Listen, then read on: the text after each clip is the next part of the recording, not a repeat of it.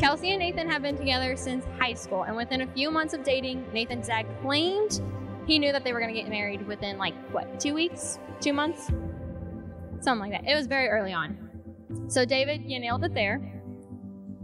And because they fit so perfectly together, we all believe David's prediction, knowing that Nathan was Kelsey's lobster.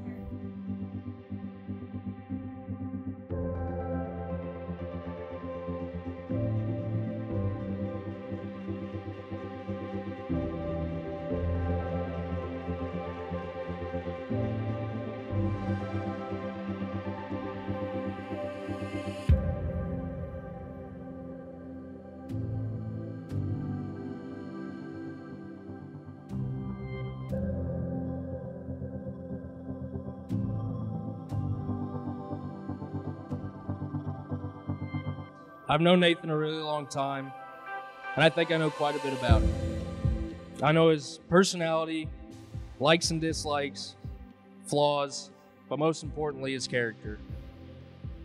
I don't think I've met a more selfless man, someone who always puts other people first. His military service is just an example of that. Most importantly, he has the most positive outlook on life that I know.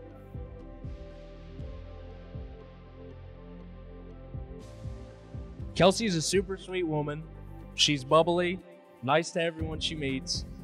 She's always easy to talk to and lets off a radiant, positive energy. Most of all, she's put up with Nathan for this long before they got married.